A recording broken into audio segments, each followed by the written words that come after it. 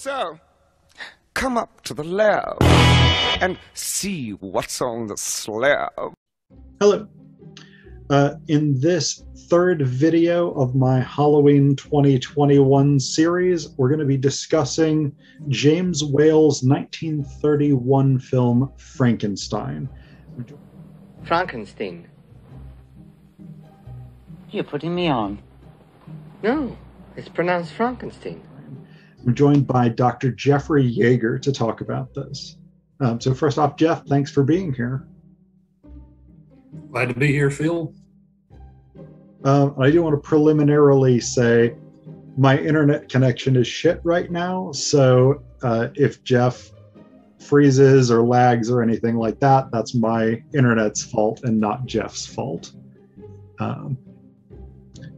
So Dr. Jeff Yeager currently serves as an instructor of English at Southern West Virginia Community and Technical College, where he teaches courses in composition, technical writing, American literature, British literature, Western world literature, and film. Jeff completed his doctorate in 19th and early 20th century American literature from West Virginia University in 2020. In addition to his research specialization, Jeff also has a special interest in classical studies and film studies. In his spare time, Jeff is an avid sports fan, particularly for his Atlanta Braves, and he's also a passionate PlayStation gamer. And I know Jeff is a big horror fan, so you should get some great insights into Frankenstein. So to start us off, Jeff, can you give us a brief plot summary of the film? Yeah, so I just rewatched the film today. It's completely different from the Frankenstein novel. I mean, yeah, there's these two texts are completely different. And we start this out with Frankenstein and his assistant, like in a graveyard, like getting ready to go rob a grave, and we have him getting ready to create this experiment, create life, but also we have this whole family drama going on too with Frankenstein, and yeah, it's completely strange. Nothing similar to the novel at all. We have his sister, or not his sister, but we have his professor who takes his family to the castle, and the professor gets involved with his experiments as he does them. Yeah. They create the monster, and then lots of shenanigans ensue afterwards. So, okay. Eventually leading to the monster, of course, escaping and accidentally killing the little girl, and then the townspeople, the riders, chasing him down to his final end, we could say. Mm-hmm. Okay. So, I mean, you've introduced there a lot of the themes and ideas that I want us to talk about. And I mean, we're going to keep coming back to how different this film is from the book. And I want to start out with that idea of like the first time we see it's Henry Frankenstein in the movie, right? It's Henry, I think. And Vic, it is. In the novel, it's Victor Frankenstein. So here, Victor's a different guy, and we get Henry Frankenstein. In Mary Shelley's novel, there's a massive amount of emphasis on Victor Frankenstein as scientist. Like, he's doing science, he's doing medical research. As you said, the first thing we get here is he's creeping around a graveyard to steal a dead body. And so for a novel where the theme is so much about science corrupted, like, how does it change the theme of the film that we get introduced to Frankenstein not as scientist, but almost as ghoul?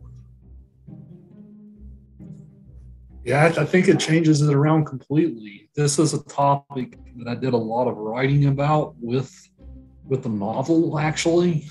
But this idea of the mad scientist character is a trope that's extended to several other authors, like Nathaniel Hawthorne, The Birthmark, right? That's an interesting other story that's similar to this. Mm-hmm. But this takes away Frankenstein's credibility, right? His ethos, in a sense. Right? Yeah. He does not look like a scientist at all in the beginning. If he is, he's a some kind of strange pseudoscientist in the 19th century. So whenever we get the only link of credibility that he has is with his professor. So that's the only link that establishes him as being part of the scientific world at all. Yeah. So it is interesting. It kind of suggests like any kind of crazy rogue medical student can go do something like this, right? Which perhaps adds to the horror for a 30s audience, maybe. So. Yeah. So, one of the other things that I was thinking about here, I mean, we got that sort of shift from here's an actual scientist to here's a sort of rogue mad scientist type figure. We've also got the introduction of this idea of the abnormal brain that's taken, right? Because in the novel, that simply doesn't happen. And I don't know, I think this is another thing that's meant to be sort of potentially terrifying for a 30s audience, because the assistant goes and gets the abnormal brain from the brain vault or whatever it is and brings it back, and we're supposed to believe that the monster is inherently criminal because it was a criminal's brain. And I think there's a massive amount of stuff we could say about that, but I want to know what you think is most sort of interesting or important about that idea of the abnormal brain. Yeah, I just wanted to start this question out by making a Young Frankenstein reference, right? Abby Normal. Right? Yep. They poke at this in Young Frankenstein, but it is interesting in the because I'm currently rereading the novel as well. So much of the novel is built on the idea of nature versus nurture. Yeah, like how much is this monster really a monster based on his inner nature? Right, versus like his inner nature, how in the age of genetics, for instance, like if he's made of all these different parts, what does that create as far as his inner nature, right? Yeah. Whereas the novel is concerned with nurture, right? The monster did not get any nurturing. The only nurturing he got in the novel was when he's observing the family. Of course, we know that Mary Shelley came from the Romantic tradition, right, which emphasized things like John Locke, right, the blanks. Everybody's a blank slate. Yeah. This. So I guess where I'm going with this is it's definitely along the lines of nature and nurture, and especially with the film here too. Yeah, I think that's really interesting and super, super important. And I mean, if we think about this in the context of the early 30s, right? Like Freudian psychoanalysis takes off in the 20s, and into the 30s, it's incredibly influential. And so these ideas of like the criminal brain, the malfunctioning brain, and all these things would very much have been in sort of the cultural zeitgeist.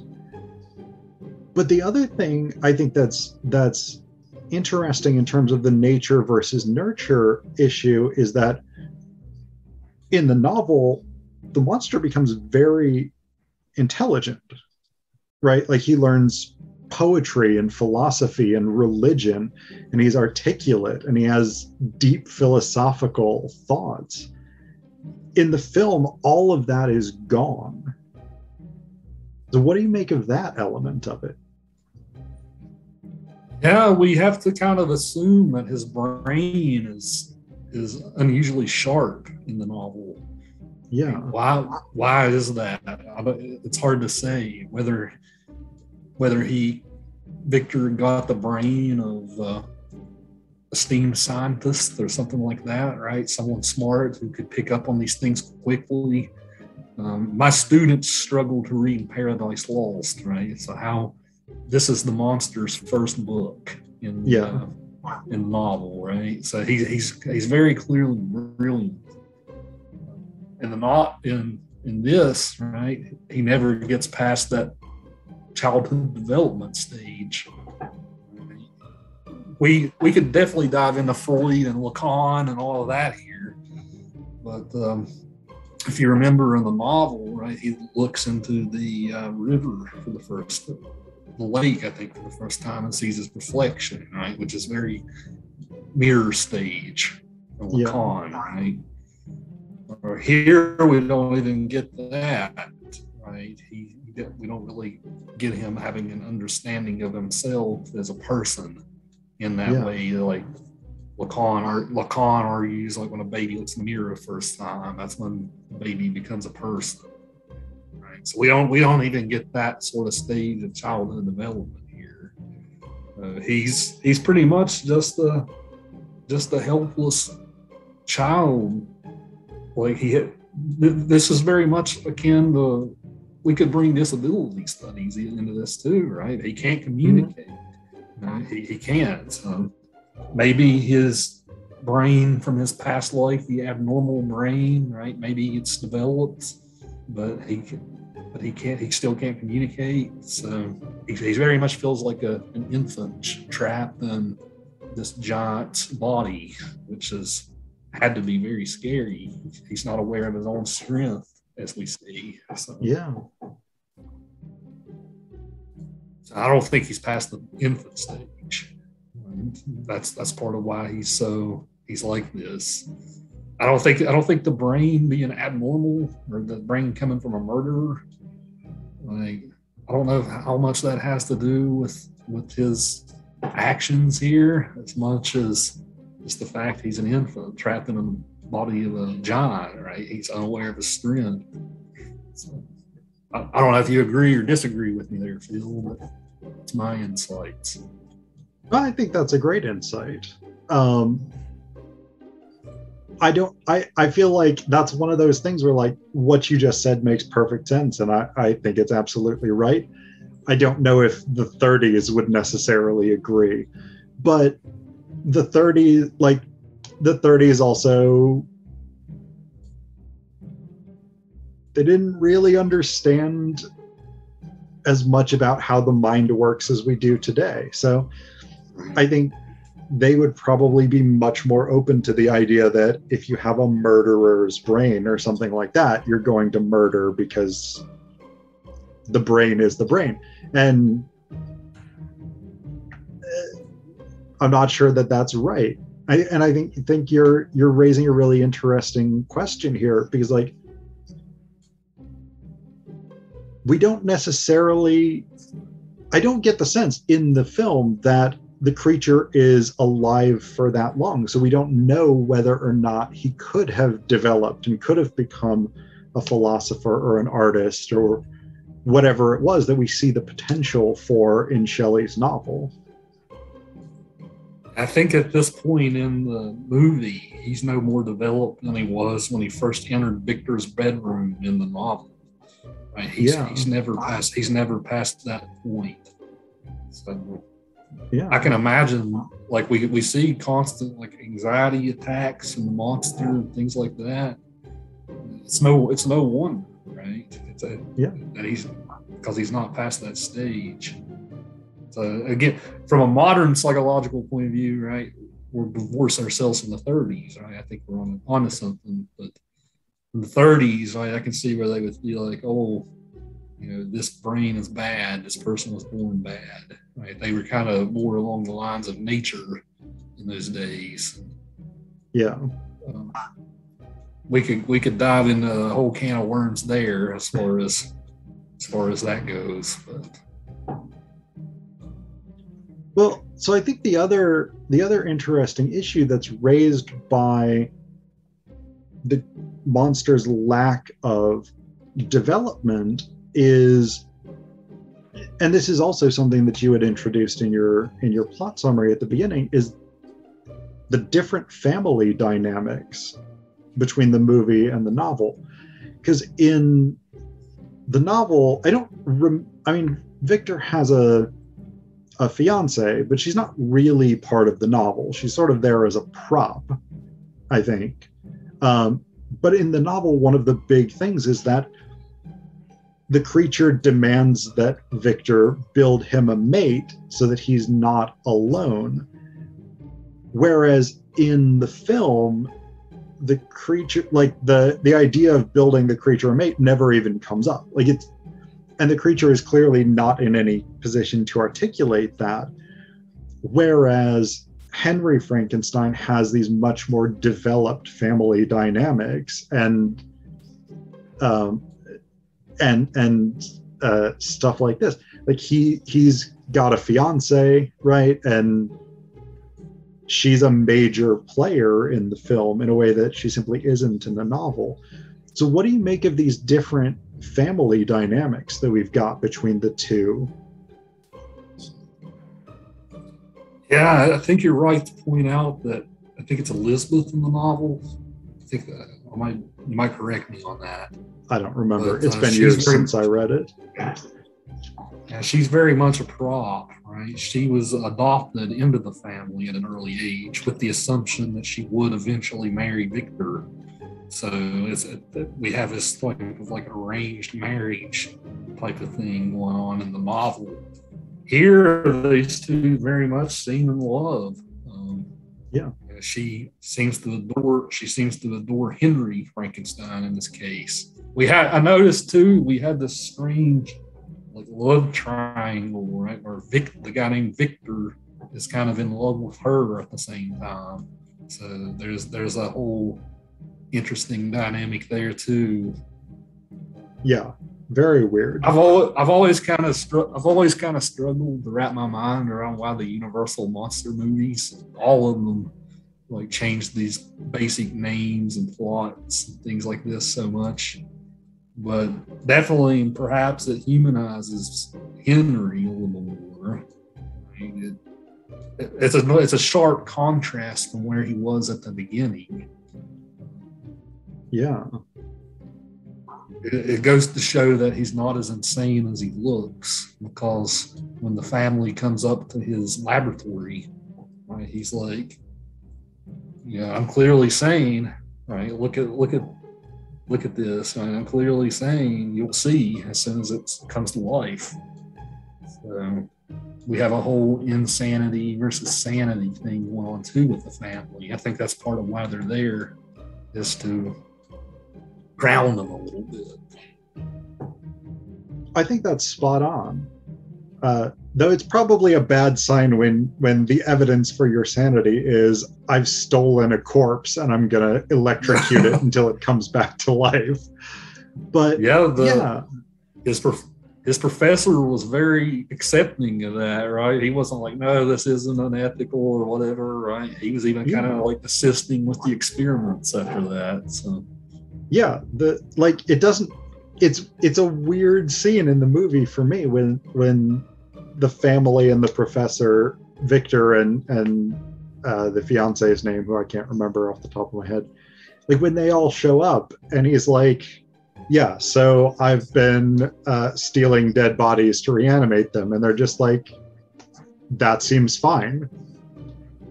Like in real life, in real life, I have to imagine if someone like said that to their family members, they'd be like, listen, man, let's get you some help. You can come back to science after you've had a bit of a rest. But no, they're just like, yeah, that's fine. We're not even worried about that.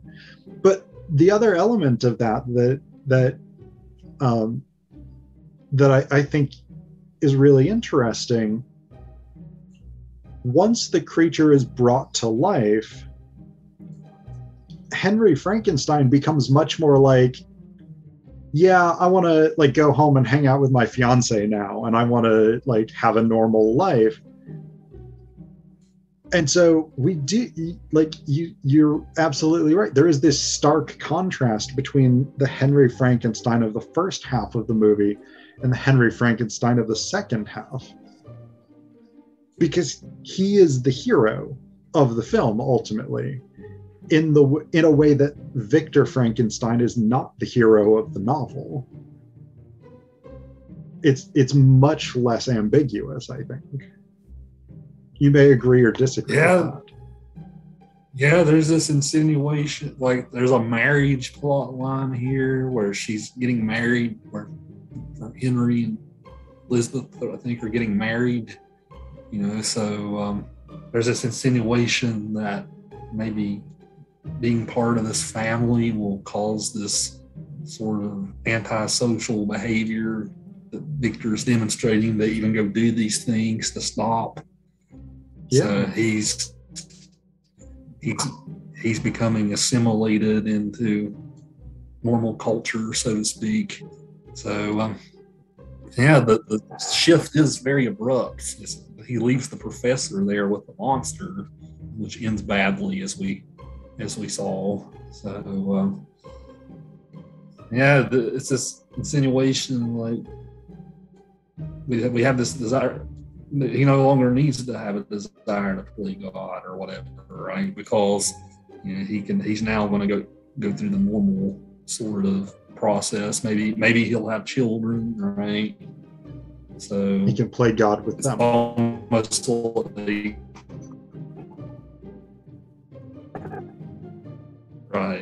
Kind of abandons the monster, just like in the novel. Maybe not. Yeah. We don't get that he's repulsed by the monsters in this, like he was in the novel. There's no sign of that other than kind of like keeping the monster at bay. So it is strange. Like in the novel, we know that he runs because he's repulsed at what he does, and he's repulsed by the monster's looks and appearance. Yeah. He has the weird dream in the novel too. But here, right, it's almost like, oh yeah, I've done my part for science. Let's go start a family now. Yeah. So I don't know if you have anything to add to that, Phil. That's random thoughts that I kind of threw out. No, I think that's good. And I think that actually takes us sort of to the last question that I wanted to discuss, which is about the ending of the movie, particularly the scene in the windmill, because this to me is actually one of the most troubling scenes in any of the Universal monster movies that I've watched. Because in a way like the novel, but in a much more clumsy way, it does come down to a sort of fight to the death between Henry and the creature. But then the rioting peasants of this community light the windmill on fire with the creature in it. And like, to me, the screams of the creature, the first time in the film that the creature really sounds human is the screams of terror as he's literally being burned alive by this mob.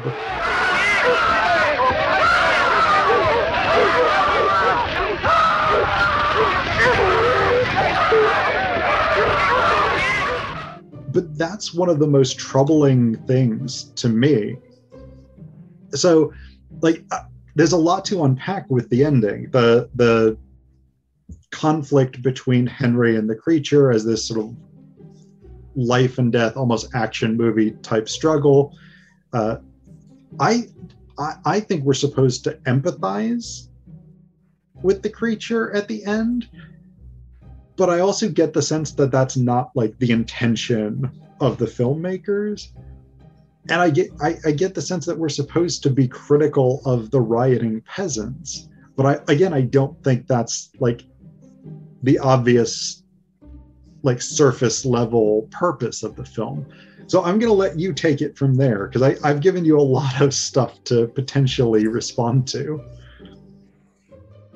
Yeah, so first off, just mentioning the mob, that the mob from Frankenstein's calls the mob carrying their pitchforks and fire, right? That's just an iconic image in horror. So I just wanted to just mention that to begin with. But you broke up a little bit there, so can I get you to just repeat that? Yeah, I just wanted to mention first, like the idea of the mob, right, being almost an iconic part of this movie. Because whenever you see images of the film, right, normally it's the mob going to the castle with their pitchforks and fire and whatnot. So that's almost becomes as synonymous with the movie as the appearance of the monster. Yeah. But as far as like the themes of why they did it this way, I think that going back to what we were talking about earlier with the creature not having a mate or something like that, the creature does go into Elizabeth's wedding chamber, right? And there's this insinuation like he's trying to attack her. Right? Maybe he just wants a friend or something, right? But that's very taboo, right? Yeah. To be in her wedding chamber. There's an insinuation that might be a type of like sexual assault or something. So I could see why that scene in particular kind of makes Victor the hero here, because he's defending his fiance's honor, and all of that, right? If it wouldn't have been for that scene, I definitely don't think that would have made as much sense as it does. But it's very disturbing. It's very horrifying that they burned this creature alive the way they do, hearing his screams. I don't know, like if he's still at that infant stage, right? Would he make that scream? He spends the whole movie anxious, right? Mm-hmm. He's a child in an adult's body. He's definitely afraid of fire. We get that a couple of times before this. So yeah, it does kind of leave a bad taste in your mouth. And I was actually thinking that the film would end. Like that was a really cool shot in the film, which is like from the long shot where it shows the castle from way off. So I thought the film was actually going to end with that. But then we go back to Victor back in domestic life again. One more scene after that. Yeah. So I kind of got faked out even by the movie, because I thought that it was going to end on that shot of the monster burning. But no, it ends with him being back in this domestic bliss where he's supposedly going to forget about the whole thing. So it's troubling in the sense that the creature is never looked at as human, right? The professor says at one point, like, put him down like a rabid dog. I think that's kind of like how he's looked at here. It's putting down a rabid dog, more or less. Well, I think that's really interesting that you brought up that final scene where, like, they're back in the Baron's mansion or wherever it is, and they're good. Like the servants all want to bring Henry some wine, and they like go to open the door, and the dad's like, "No, they're having sex. We can't. I'll drink the wine." Like, but I think the point of that scene is largely just to sort of establish that Henry survived, right? Because the creature throws him off, or he falls off the windmill in this struggle, and he like hits one of the blades of the windmill on the way down, which presumably is what cushions his fall before he hits the ground. But the fact that they have that scene where it's like Henry has survived, he's won the single combat, which is actually largely combat between the mob and the creature. But Henry has triumphed. He's returned to this domestic environment. And that's the happy ending of the film. Like, that's what makes me think that, at least on some level, the film doesn't want us to empathize with the creature and doesn't want us to condemn the mob. Like, I just have the sense that the film's sort of official politics are the creature is bad and deserves to be destroyed. Henry and the mob are good and deserve to win. But I see it exactly opposite of that. Let's go back to the scene where the monster kills the little girl. Okay. Do you think in that scene that was a case of the monster not knowing his own strength? Like, because she says, "Oh, you're hurting me," and then he kind of like throws her in the water? Or do you think that the monster did that with his abnormal brain, right? The fact that he would throw her into the river. Because at first, when I was watching that scene, I thought, hey, he just doesn't know his own strength. But then he kind of like maliciously throws her into the water where she supposedly drowns. It wasn't like in the novel where he kind of strangles William Frankenstein, like doesn't know his own strength. It's not like that. So yeah, I'm positing like maybe that scene. Yeah. Yeah, I mean, I think the film wants us to read that as the abnormal brain, the murderer's brain. I kind of don't buy it, because if you look at what's happening immediately before that, she was like, let's float these petals on the water. Just chuck the petal out onto the water and it'll float and it's fun. The creature in the film clearly does not have command of language. There's not that much evidence that he sort of comprehends language. So when she says, "You're hurting me," I don't know that that's meaningful for him in any way, because as you were saying before, I think he's at a sort of pre-linguistic stage. And so I see it like, if you have a child's brain or something like this, if you have an undeveloped mind, it's easy to see how you would transfer the principle of throw the petal on the water and it floats and it's fun to throw the child on the water and it floats and it's fun. So I mean, again, I think it's one of those things where the film kind of intends for us to read it as this is an evil act by a horrible monster with a criminal brain. But I so much of the texture of what happens in the film tells me that that's not what's really going on. Yeah, I'm inclined to agree with you there, because I assume that it was because he just was trying to be gentle, but didn't know how to. But it does. I think the film does ask us to read it that. Yeah, I'm inclined to agree with you there, Phil. This is a case of where maybe directorial intent and the way that we read the film are two completely different things. And as we know, as literature scholars, we can't always take the intent at face value. But that actually makes me wonder, like, as we've been talking about this, that actually makes me wonder. I've been kind of positing a distinction between here's what the film wants us to think in this very sort of simple, moralistic dichotomy of good and evil, but I see the film doing other things. maybe that's actually what the film wants. Maybe the film is doing that complex work and sort of saying, if you're taking a very simple surface level reading, this is creature bad, Henry and riotous mob of villagers with torches good.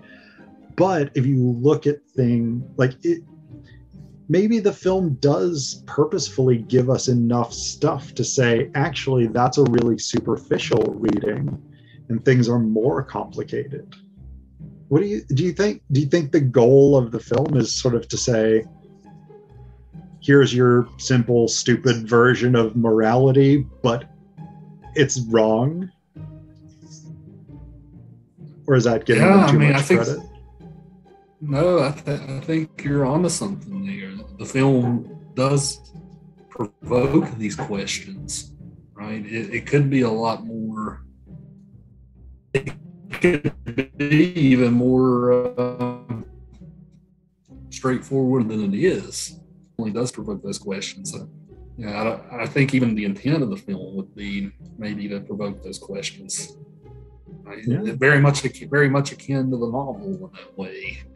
Right? Because so much of the novel is about feeling sympathy for the creature. Like, how much do you feel sympathy? How much can one feel sympathy for the creature, knowing that he didn't know what he was doing in the novel? Here, right? So yeah, I think it provokes questions. Sometimes the great texts or great films, right? Sometimes they might not even know, how deep they are as far as content. I think that's a great sentiment to wrap up on. No, I would say so.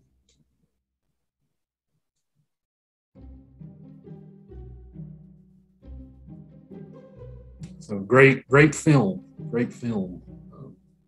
I really much like The Bride too, but I didn't bring it up because we're just using Frankenstein as its own text here. The Bride adds a lot of interesting wrinkles to this. Yeah. I don't know if you can still hear me. My mic froze for a minute and my image seems to be frozen here, but yeah. All right, since I'm I still hear you. We're gonna wrap the interview up there. So thanks, Jeff. This was really good. I look forward to looking at all your videos on these movies. So